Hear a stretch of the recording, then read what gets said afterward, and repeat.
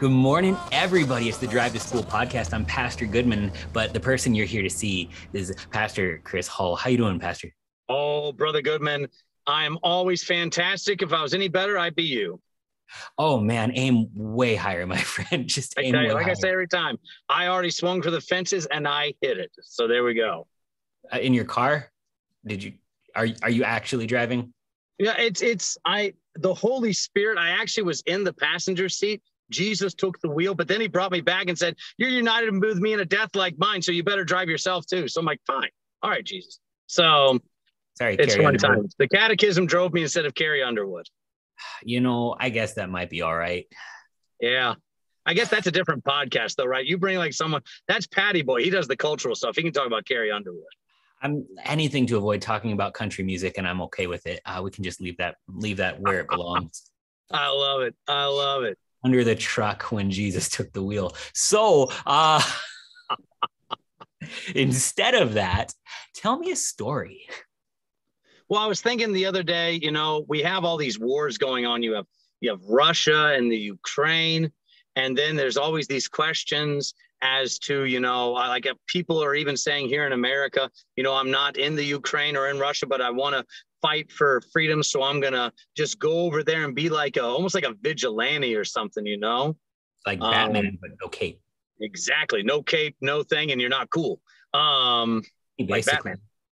And then you have like even look in America itself, you have the discussion of Roe versus Wade being overturned. And people are like, could that start a civil war, some type of outbreak, people fighting? And it got me thinking about war and how Christians approach it. And since we talked about Luther last time, I figured we go a couple hundred years earlier to the late 1000s to the Crusades. Can we always call them the 1000s? We always call them the 1000s. That's what I do. It's the 1000s. I got docked for points at seminary for it, but I'm not going to learn. It's been years now. I'm not changing.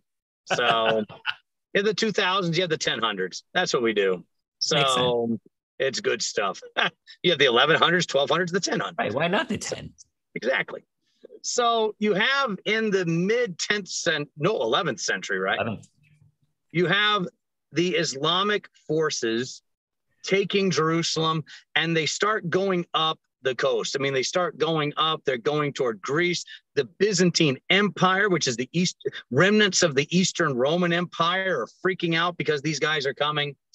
And you begin having the Western church thinking about so it's a good intention to start, how can we defend our Eastern Christian brothers from this Islamic horde? And it really hits with this guy named Urban II. He's Pope, and he holds a couple councils, and he says, we have to go and retake the Holy Land so our Christians can be protected when they take pilgrimages there, and everybody's safe.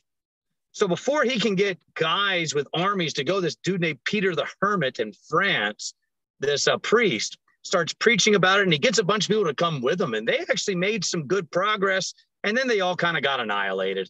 Didn't go well for them. It's a bummer. After this, Urban II gets a few guys from France, and they get their armies and they march. They get to the Byzantine Empire, Constantinople, and they're really hesitant to welcome these guys in because, yes, they're fellow Christians, but remember, there's also been the great schism already, the division between the Eastern and Western churches in the 1050s. So it's not like they're all holding hands and singing Kumbaya or Climb Every Mountain. They're not doing that, so they're hesitant. But they say, no, we're not here to kill you. We're here to kill other people. Like, okay, go. Oh, it's fine then. So they go all the way. They end up taking Jerusalem. This is the late 1090s. Guy named, what was his name?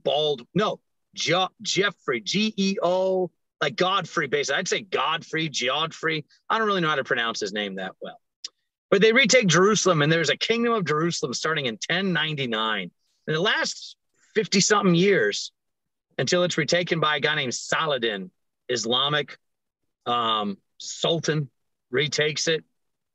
And the Crusades just keep on happening. You have Richard the Lionheart. I think he's probably the most famous crusader everybody knows, from Robin Hood, everything like that. He never retook Jerusalem, came close to doing it, had some good fights. But it gets you thinking about the Crusades what started it was this good intention to protect Christians on their pilgrimage to the Holy Land. It didn't end with that. It never just was limited to that. So the question is, in this little narrative of history, can Christians ever have a war without the old Adam having some type of little bit of influence? Right, because this is kind of the criticism of the Crusades, is whatever you say that you were doing, religious, whatever, it was a whole bunch of people that went into another country, got very wealthy doing it, and slaughtered a lot of people. Like, why is that okay? Just because you stamp a cross on it. Right. Sorry, I think I just got a call on my phone, but I muted it, so we're good to go. But that's driving and having a podcast, right? It happens. I love it. But the thing is, we have this concupiscent nature that St. James brings up in his epistle. The anger of man never produces the righteousness that God requires. We always have to, can there be a holy war? Sure, but having that is extremely difficult. Being able to say, I take out any notion of my fallen nature in order to carry out the will of God is very difficult. Impossible. Because the old animal money will always have a play. The view of the world will always have influence. All these things will influence it. You can never say that's gone. It's always there. And history teaches us this. The beginning of the Crusades had some good intentions. Let's do this.